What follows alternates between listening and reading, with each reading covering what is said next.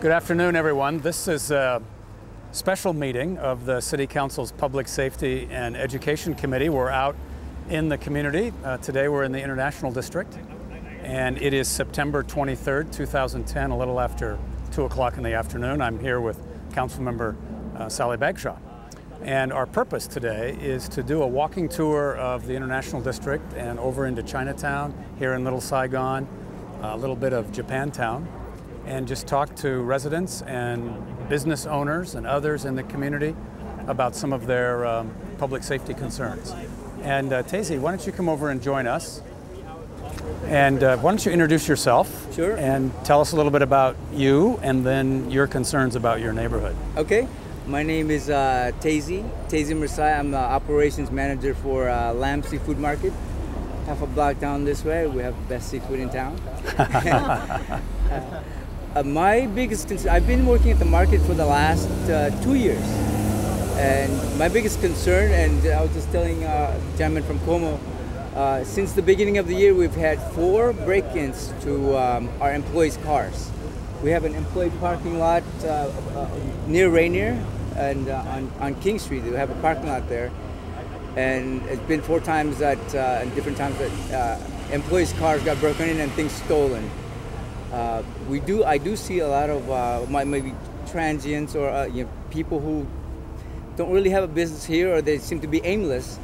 Can't really tell them to go away because they're on public property, but at the same time, I don't know if they're the ones that contribute to the break-ins or what.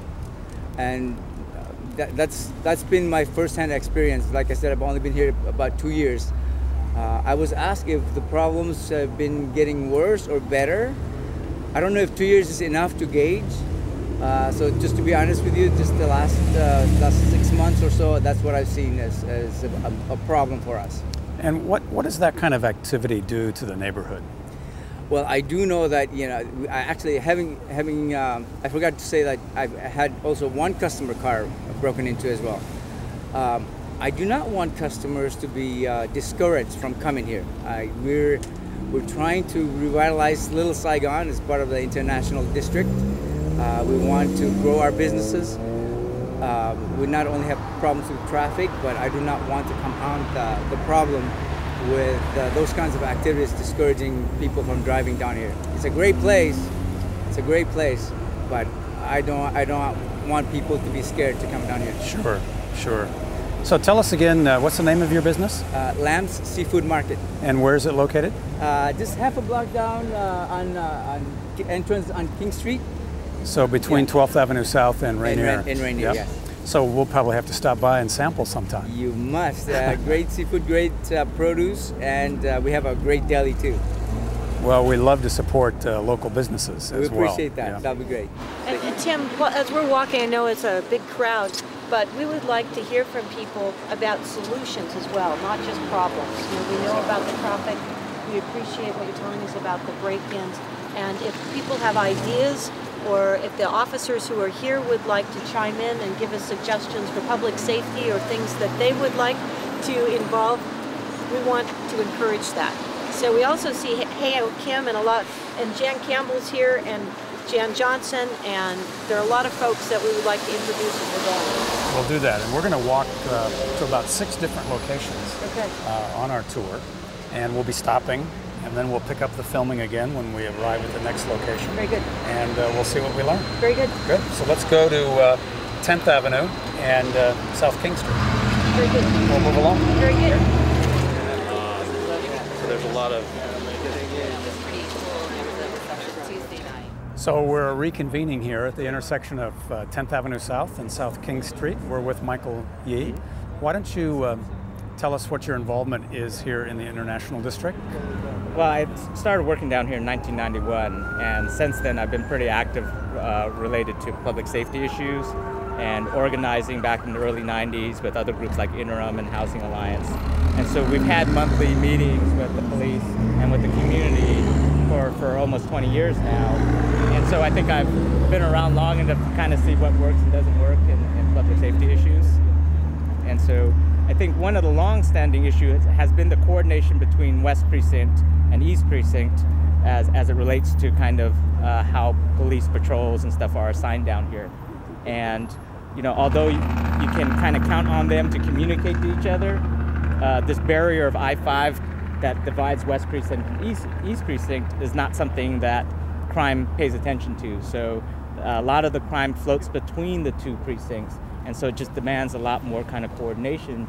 And it'd be a lot easier if the community could be combined under one precinct and coordinating that way. Certainly it's been something we've been advocating for years. Mm-hmm. So, and we've heard about that issue and your advocacy for that. Talk about your perspective about what the major problems are in addition to that, and what you think good solutions would be.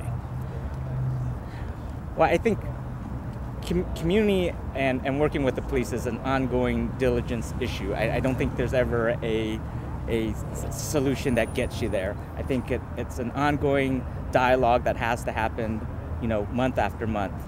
And I think there's two issues that impact that a lot. One is there's changes within the community and changes within the police department, which are much more automatic within the police force. And so you're always having to renew those relationships. And so I think as long as you have that ongoing dialogue with those officers and those teams, that's helpful. Adding 2 precincts and having that means there's twice as many people to have to try to do that with. And that's just tough on both sides. I think there's the whole issue about cutting crime prevention unit has become a big issue for us, because within that consistency for 20 years, I've worked with some of the same people within the police department, such as Francisco Teo, Terry Johnson and stuff. And you have that consistency of people to go to and talk to and be a resource to the community. And the thought of losing them, I think, would be a huge detriment to the entire city. So in terms of the businesses and the residents of this area, what do you think their primary concerns are when it comes to public safety? I think the intimidation level of things that happen on the street day to day, and you can't ever pick a specific hour when it happens. It could be 7 in the morning or 2 at night, would be just kind of the street level drug dealing, prostitution that occurs, and it just ebbs and flows with the rest of downtown. I think that's an ongoing issue that's always present in an urban neighborhood. And what does that do to the neighborhood? Well, I think it makes a lot of the elderly want to stay home at night, and that's not something we want. They should be active and feeling safe about going out at night. I think our recent block watch patrols has been a great success for groups of 20, 30, 40 people to come out at night and walk. It says a lot about the people really becoming active about trying to take back the streets. But that's only a few nights a week right now. And what happens when they're not out there? There's been a lot of talk about reinstituting a walking beat, which is something our community, and I know Pioneer Square has advocated for a long time. We'd like to see a return to that again, but we know that's another budget issue. So I think those would be great solutions. Those are very practical, and I appreciate it, Michael.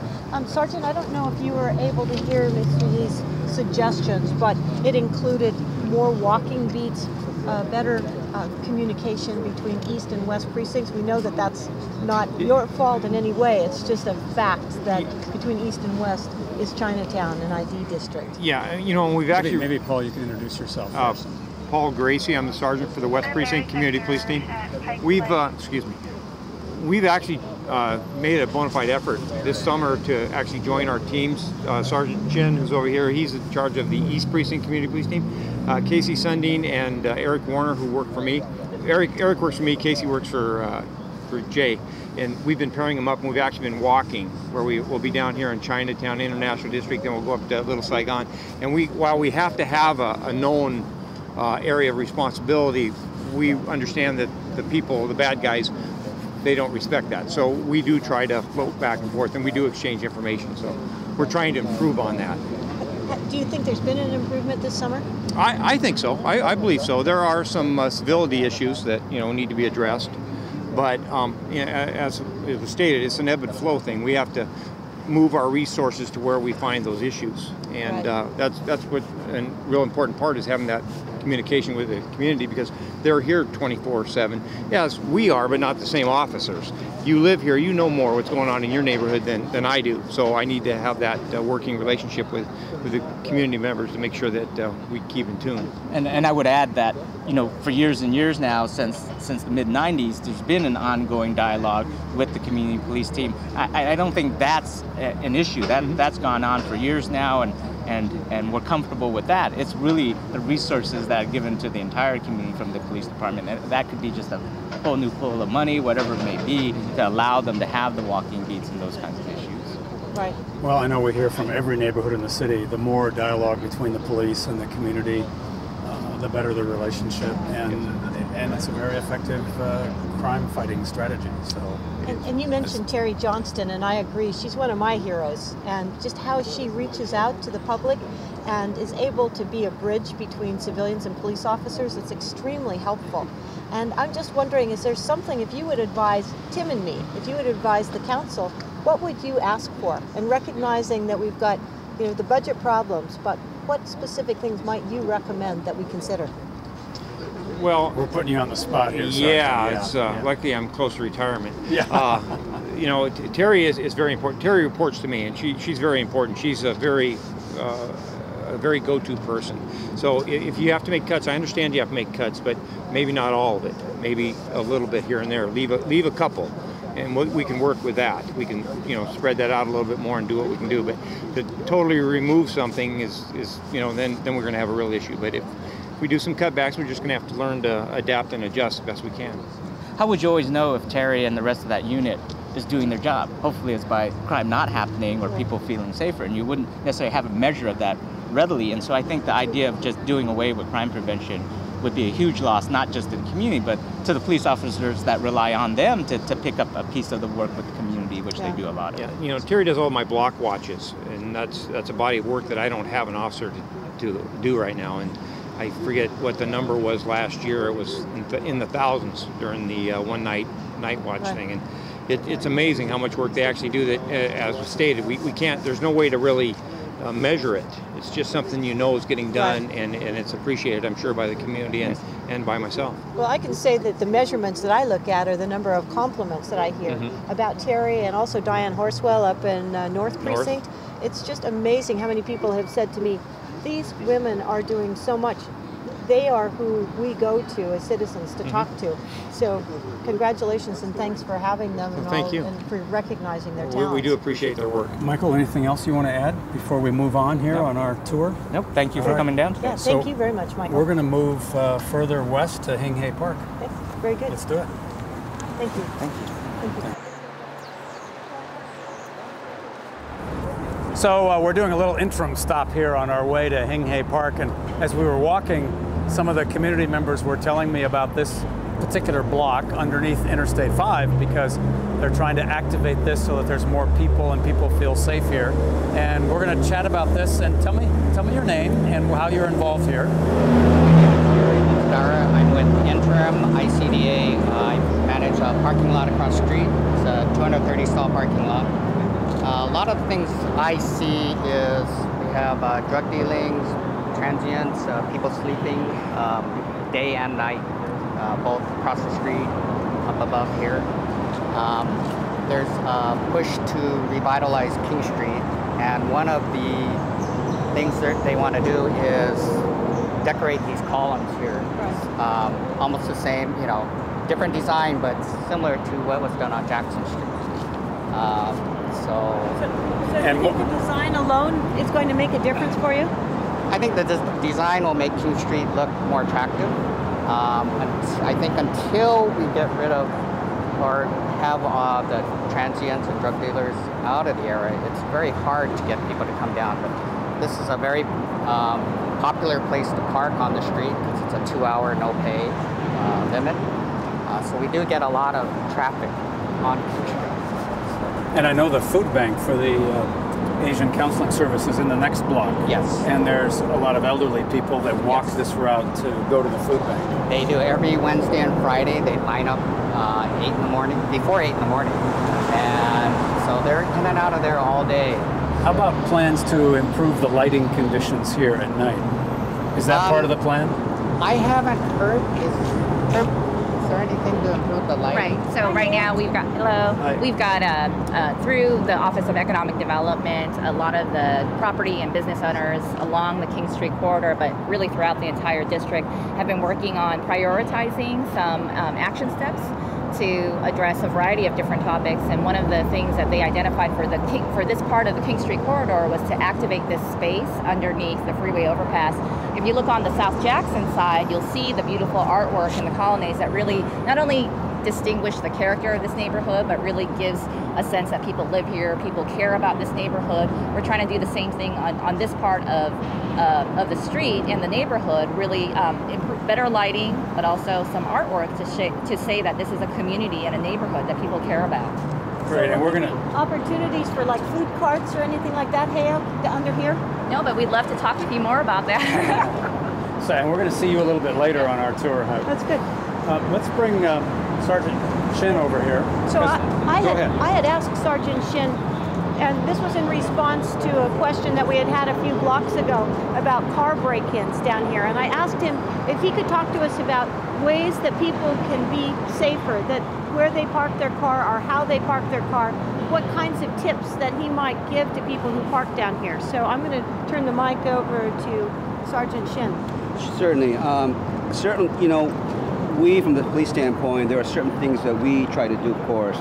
But on the other flip side, obviously, the citizens themselves, there are things that they can do to minimize being vulnerable to car prowls. Obviously, certain spots, if it's dark, if it's kind of hidden out of place, sort of, those can be more vulnerable.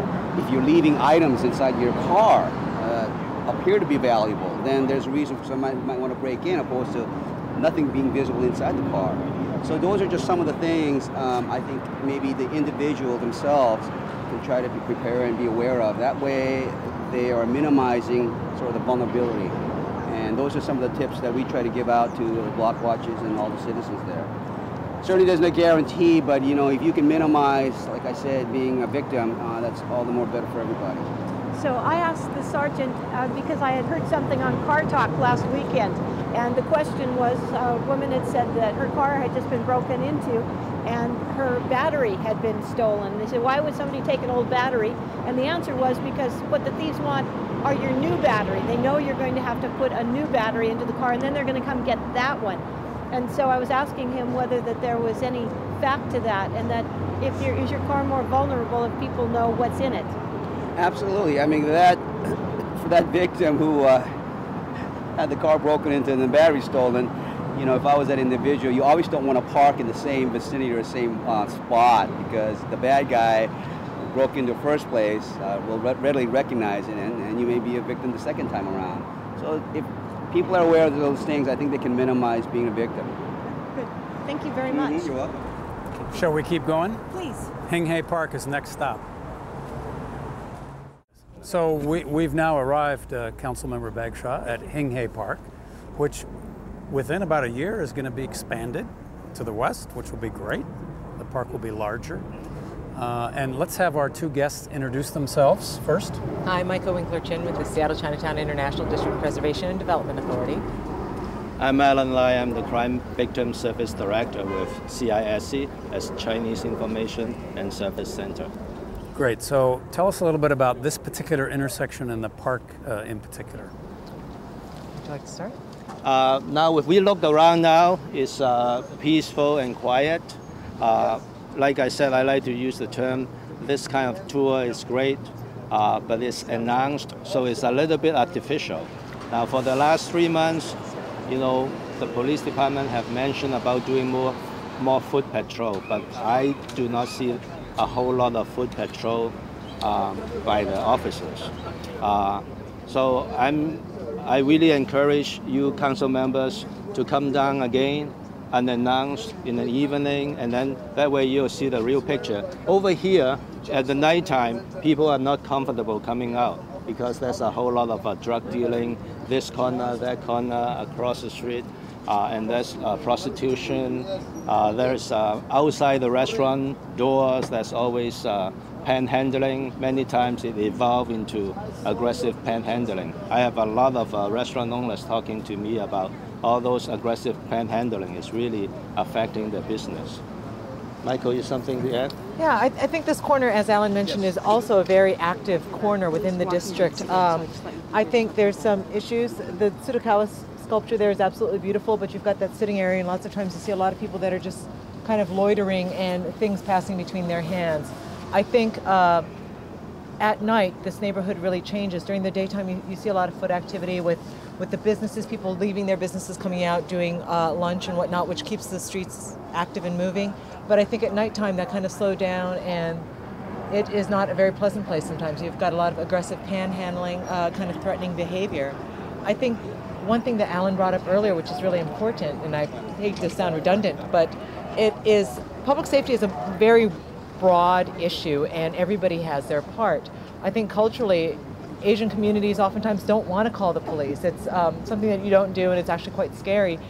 And I think that it's helpful to have officers that kind of reflect the diversity of the community, but also not just officers, but I guess I would call them civilian police people that help educate people and make working with the police less scary, and helping the greater community understand what their role is in public safety as well.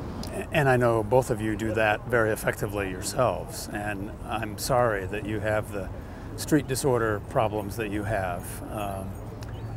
You're not unique in the city. Other areas of the city have it as well, which is not an excuse, but I think we recognize that we have to do a lot more. Yeah, over the years, we've done a lot of workshops teaching people how to call 911, how to get service without speaking too much English, telling them how to say English, or Chinese, what is your name, Chinese, what happened, Chinese, and then the 911 dispatchers would catch on that you only speak Chinese language, and they will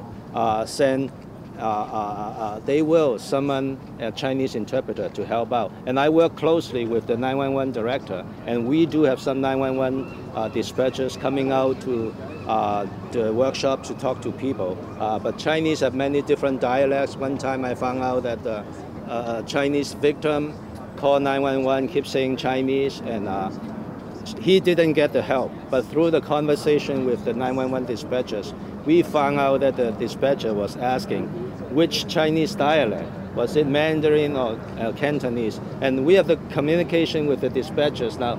If in doubt, Mandarin is official Chinese dialect, send a Mandarin interpreter. So those miscommunication becomes communications, but that doesn't happen overnight. And like I said, Chinese have, and Asians for that matter, have thousands of years of history, and that affect the way we approach the government offices. I have to repeat this one more time. The Chinese proverb says, when I die, I do not want to go to hell, and as long as I'm living, I do not want to set my foot in any government office. This is the Chinese culture, is affecting all the Asian population too. So we have thousands of years of culture to battle with, and we need the help of each and every one of the crime prevention coordinators and good council members like you both.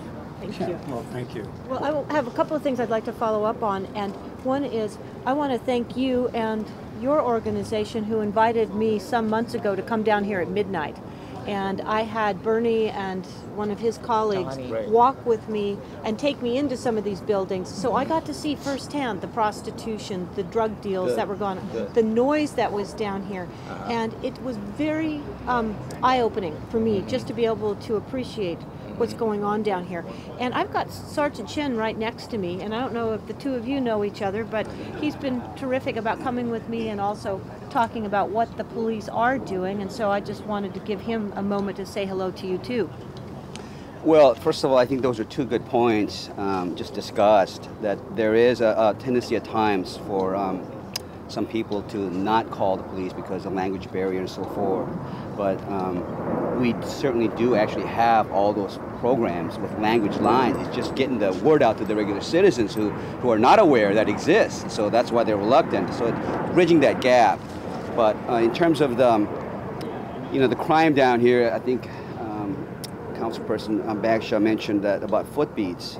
Some of you are aware that years ago we did have foot beats, and I think that made a lot of difference because you can see them here on a daily basis.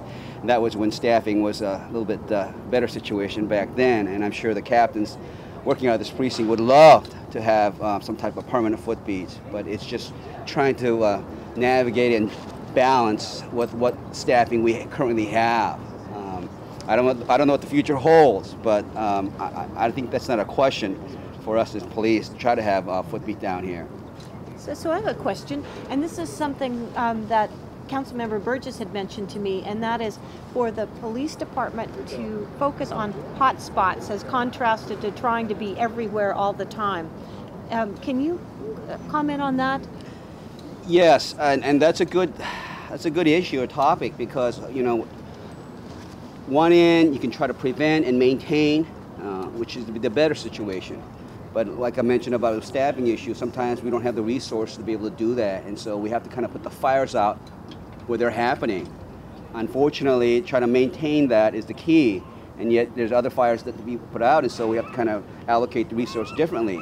And so sometimes it goes in cycles, but trying to balance that is basically, I guess, the key. Yes?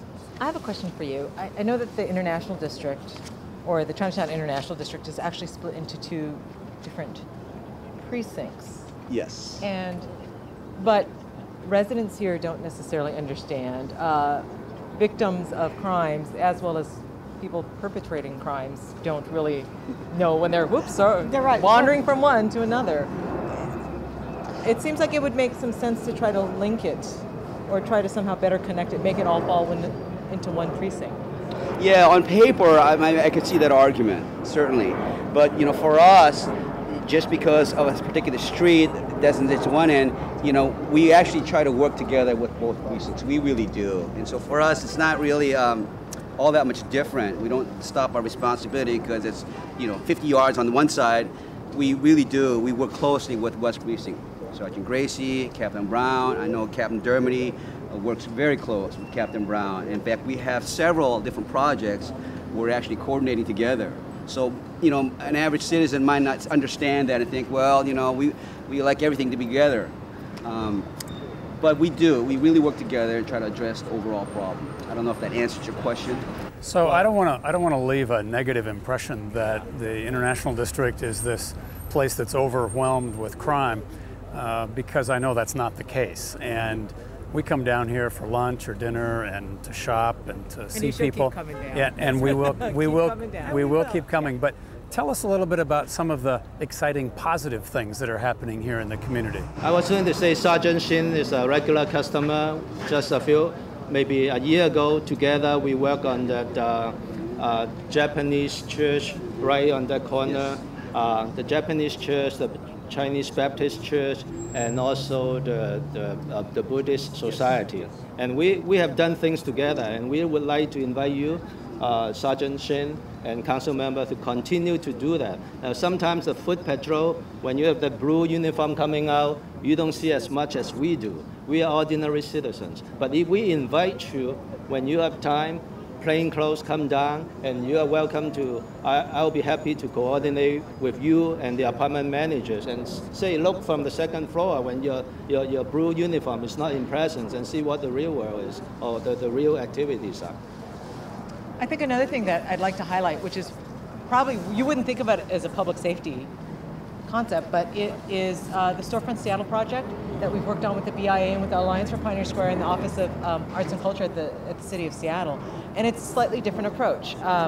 Vacant storefronts leave kind of a dark hole as you're walking through the landscape of the neighborhood. And we are hoping that by kind of adding some positive energy and some positive activity, it then attracts more positive foot traffic into the neighborhood and helps dispel some of those dark spots, dark pockets. And the storefront program is to also showcase local artists and others. Yeah, so we have some right back there. It's a pinball museum right across pinball the street. museum is the coolest thing over there.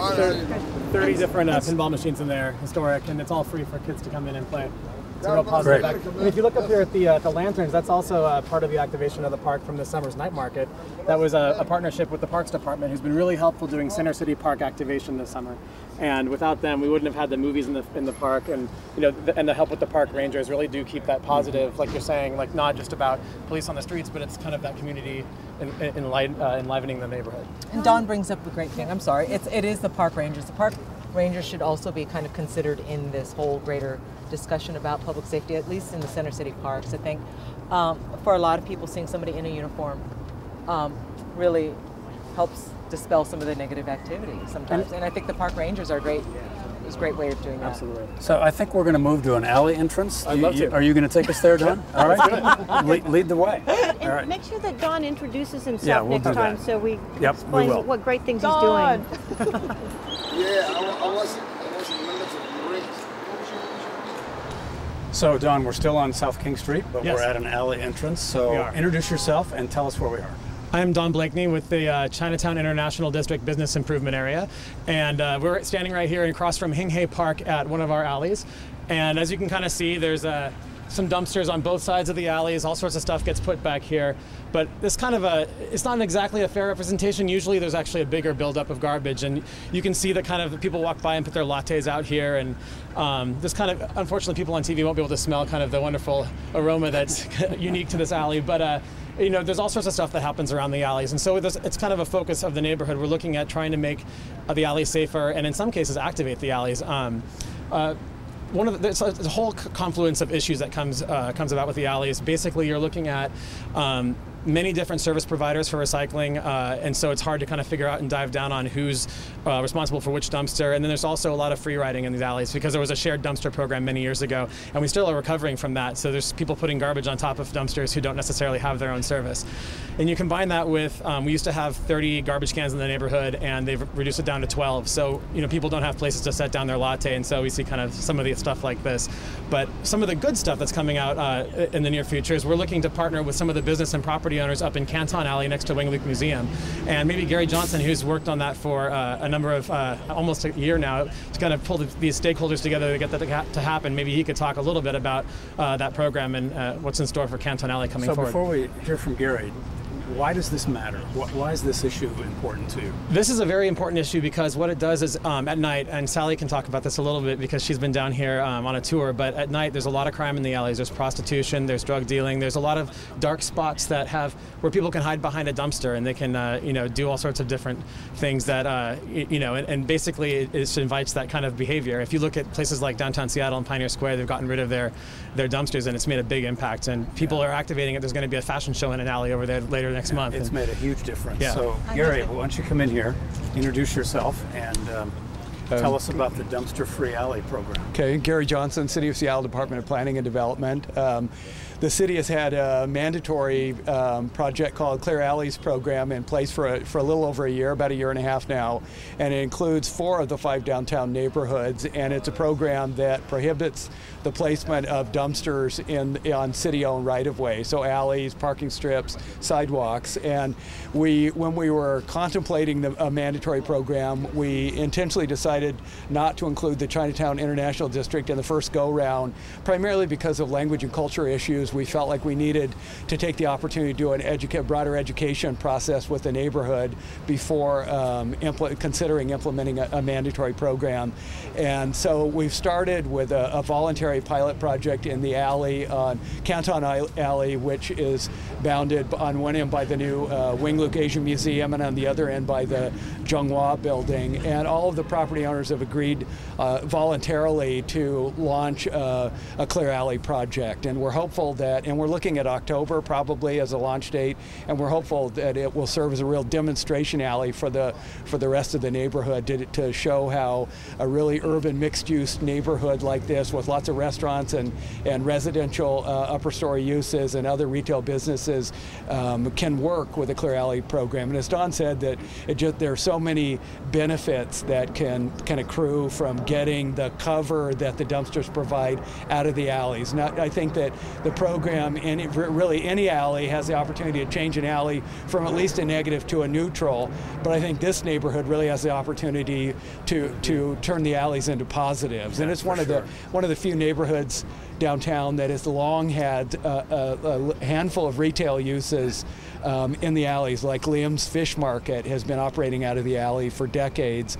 Donnie Chen just moved his family's retail business into the Canton Alley in the alley we're talking about for our pilot. So we've seen such great success in the International District, Pioneer Square, downtown, up in the Belltown. Right. When you're ready to do it here, let us know, because I think we'll be very supportive. Great, well, I think Don wants to talk about that. He just showed me an alley about 3 blocks back there that was filled with dumpsters, but filled with garbage too. And there's no reason for that because we've seen how successful it was. And I really want to commend Todd Vogel and the people that were, Feet First and other organizations that are saying we can clean these out and recover the space. And it has just made it vibrant.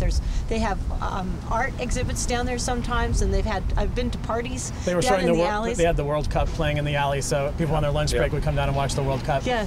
So makes a big difference. Don, would you tell us a little bit more about that one alley that you showed me that was just full of dumpsters, and you said there were like 5 different recycling entities that were responsible for cleanup? Absolutely. So basically we have a garbage contract with Waste Management down here, and they do all of the garbage work. But with the recycling, it's kind of an open market, so people can choose which provider they use. And so on any given alley, you'll see dumpsters from Allied Waste, from Cedar Grove, from Waste Management, and Cleanscapes. And it's hard as a business improvement area to kind of dive after problems that arise because you have 5 numbers to call, and some of those companies don't necessarily tell you which contracts they have with which businesses. And so with that kind of open contract system in a neighborhood like this, especially when there's a language barrier occasionally, there's a lot of complications that arise, and it makes it hard to really keep after and keep these things safe and clean. So is this something that we work with Seattle Public Utilities? Do we talk with our buddy Ray Hoffman, or what are the next steps? I think the next steps are maybe looking at doing the mandatory Clear Alleys program. I mean, it's a combination of the Clear Alleys program, but then also bringing in the coordination with the pickup, so you don't have bags sitting out that folks can go through, or seagulls can come down. And seagulls and rats love to open up bags and bring stuff all over the street. And so, it's a matter of coordination, I think. Great. Thank you very much. Thank you. Appreciate your time. That's very We're going to move on up toward Japantown. Okay. Interim did this. These guys that are right here, they take their rainwater off the roof, and it filters through these cisterns before it goes and cleans it that way. Very cool. So we've moved to Maynard Avenue South and South Main Street in what's called Japantown, which is one of the 3 neighborhoods of the International District. And we're right here in front of the Danny Wu International Community Garden. So I'm going to have all 3 of you introduce yourselves first. We'll start here. I'm Tucking. I am a property owner in Chinatown. I was born in Canton Alley, and I grew up in Chinatown.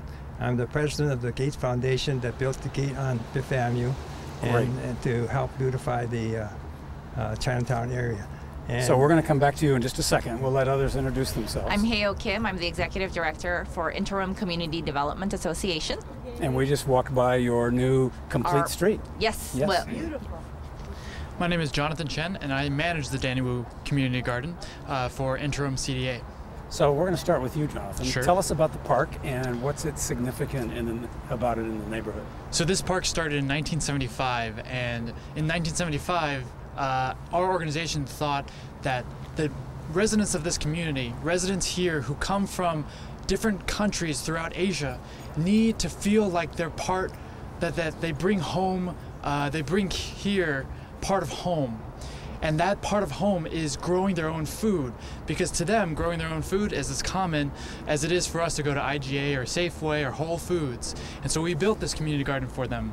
And it's grown to 1.5 acres. There are about 70 gardeners who grow food here, and there are about 100 different plots. Half of them come from mainland China, a third of them come from Korea, handful from Taiwan, a family from the Philippines, a gardener from Mexico, and a couple of native English-speaking gardeners. So, Jonathan, would you tell us a little bit about how the gardeners share what they grow with each other? Sure, certainly. A lot of the gardeners, because one patch of land has a lot more sun, or one patch of land has a lot more sandy soil, this gardener can grow peppers here really, really well because it's really hot. This gardener can grow roots here, like certain radishes, really, really well because the soil is more sandy. And so one gardener grows, majority of her garden is full of radishes. Majority of this other gardener's is full of peppers. And so what they do is they just trade with each other. I'll grow some radishes here and I'll give it to you if you exchange some peppers from me. In addition, a lot of these gardeners, they're elderly citizens. The average age of the gardener is 76 years old. The majority of the gardeners here are in their 80s, and they climb up these stairs day after day for decades. Now, not everyone can come here all the time, especially during the summertime when the garden needs to be watered. And so they take turns. One gardener will water someone else's garden bed because they can't do it every single day. So it's this garden, the reason why it's called a community garden, because it instills the sense of community, not just with people being together, but people sharing things, people sharing space, sharing tasks, sharing responsibility, and sharing just the wonderful nature of this garden. I love hearing you and watching you. Your passion and your commitment to this project is obvious. Thank Jonathan, you do a great job. Thank you. And how many grandparents do you have now? I went around with a Korean translator one afternoon, and I was trying to ask the Korean translator to talk with several of the Korean gardeners around, because I rarely get to hear what they want to talk about, what they want to address to me. And one of them said that I have two sons. One real son, and this is my other son. She was pointing to me. And another gardener was telling me that the Korean gardeners are very physical with me, let's just put it that way. And she approached me and she was hugging me like this, saying, "This is my grandson." So I have many grandparents here, and like grandparents, they, like your grandparents, it's very hard to be a figure of an authority with your grandparent. Like, don't do this, please don't grow things here. And they would say, no, I'm gonna grow things here. You're like 1/3 my age. Maybe we could come down and take lessons from Jonathan, because people don't hug us very often, do they? I want to go back to this gentleman, because we walked by the gate down here that's the entrance to Chinatown, right. And you wanted to share a few concerns that you have about that area. Well, my major concern is for the whole Chinatown International District.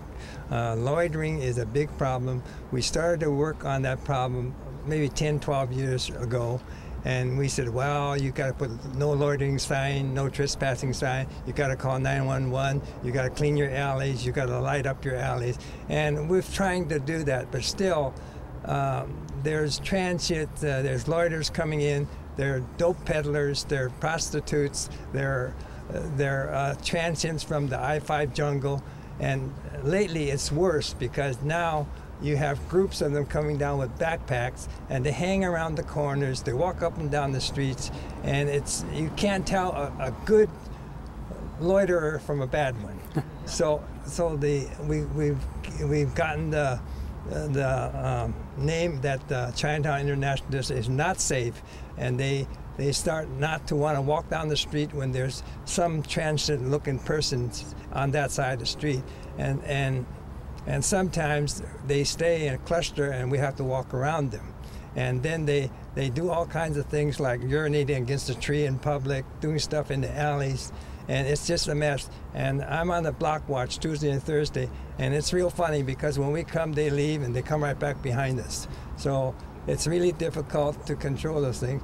And we don't even have the right, because of ordinance, to go up and ask them, do you live here? What are you doing here? Or are you going somewhere? So we need some help. I don't know what kind of help we need, but we need stronger ordinances so we can kind of clean up the streets. And it's already taken effect because our Chinese schools, there's a half dozen parents saying, we're taking our children out of your class because we don't want to come down here at night to pick them up because we're afraid. And also one night we were block watching, and a lady from New York ran to us for protection because some transient or some person tried to ask her panhandle for her. So anyways, we need help. I don't know what we can do. I think we have to change our brand of pesticide. Well, one of the reasons we're here is to see what you're doing in the community, and frankly, it's been quite impressive the way the community is organized and the neighborhood is organized, and also working with our police department is important also, and we'll help you do that. Well, the trouble with it, it's all times of the night, all times of the day, 24/7. I mean, it's you can come anytime. It look clean. The next minute it's full. Sure. They have telephones and they communicate, and they drop to the corner, say, "Come on, King and 8th, and pick up your drugs." And here they are. They take their deal and they're gone. Okay. So I want to bring Hyeok in, please. I just wanted to say, Jonathan spoke about the sense of community that places like the Danny Wu Garden give to a neighborhood. It's that sort of public space, even though it's not technically, it's actually a combination of private property as well as city property. It really is a public space, and it's one of the issues that we have in this neighborhood is the lack of public space, especially green public spaces that people feel as though they can come to, that children, there's a group of folks called the Friends of the International Children's Park that have been working for the last couple of years to make some improvements to the Children's Park, which is on the other side of the neighborhood. But the Danny Wu Garden, the Children's Park, Hing Hei Park, there are too few public spaces where people can congregate and feel safe in. And I think that speaks to some of the issues that Mr. Eng was talking about, that you walk around in the park and come dusk, come dawn, people don't feel safe. One of the things that Jonathan didn't mention that he actually sees on a day-to-day basis, the Danny Wu Community Garden along with Kobe Terrace represents about 1.5 acres of the largest green space that we have in this neighborhood. And yet when Jonathan comes out, when our aging gardeners come out early, even before the sun rises, they're either confronted by needles on the ground or the remnants of nocturnal activities, lots of drug use that still happen in this garden. And the creative space of this terraced garden really is diminished when we can't make our gardeners feel safe about the places that make them really happy. As we've heard from a lot of folks in the neighborhood as we've walked around, kind of a common theme, which is feeling safe, their perception of crime, how that impacts both residences and people who run small businesses. And we hear that all over the city, actually. And if I could just say, I think that there are organizations and individuals that do a great job of partnering with our local representatives of our Seattle Police Department. One of the challenges, I think, about working with populations and neighborhoods where there are not just linguistic differences, but also cultural differences, we often hear that reporting incidences make a big difference in how much attention a neighborhood gets. Well, for a lot of our community members, especially if they're elderly residents who've maybe been in the United States for decades but come from places where figures of authority are not friendly, it's a challenge for us to encourage our elderly residents or just even a busy small business owner to take the time to make the call and to deal with the police reports. And so there's a lot of work that's going on, especially with the neighborhood block watch to try to educate our residents. And we need to do, Alan has been doing that Alan Lau earlier has been doing that for decades. But that is a challenge that we continue to face in this neighborhood. Great, thank you very much. This has been an interesting tour. It's great. I think we've learned a lot. Right. Well, thank you so much, Mr. Ing, for coming out. And of course, we're so grateful to Interim. What you are doing day to day, helping people get housing and get food. And Jonathan, thank you just for the good cheer that you bring to all of us. I really am grateful to you. The good news that I was going to share is that our chickens laid their first eggs today. Yes. That's great. So I got to be here when the poultry palace was first built, and I was so impressed. It was AmeriCorps workers and Jonathan, and these are the happiest chickens you have ever seen because the people that are working in the gardens throw their weeds into the chickens, and they're fat and they're healthy, and the kids can come and just pick them up and love up the chickens. It's great. So bringing us back to common stuff here. Sorry. I hope we don't lay an egg with the budget. Yeah. But one of the reasons we wanted to do this walk is because in the next couple of weeks we are going to start making some pretty significant decisions about how we allocate city resources. Right. And it's important, as we've heard today, that we get out in the neighborhood, we hear people, both business owners, community residents, the young, the elderly, everyone. So we have that perspective when we make these decisions. Right. Because we're going to make some tough ones. Right. And Tim Burgess, you've been great, and I appreciate your leadership on this committee. Well, thank you, Sally Bagshaw. You too. I think we'll adjourn. Is that all right with you? Second that motion. motion. Any objection? All right, good. We'll be adjourned, and thank you, everyone, for coming out with us. Thank you. Yeah, thank you. Yeah.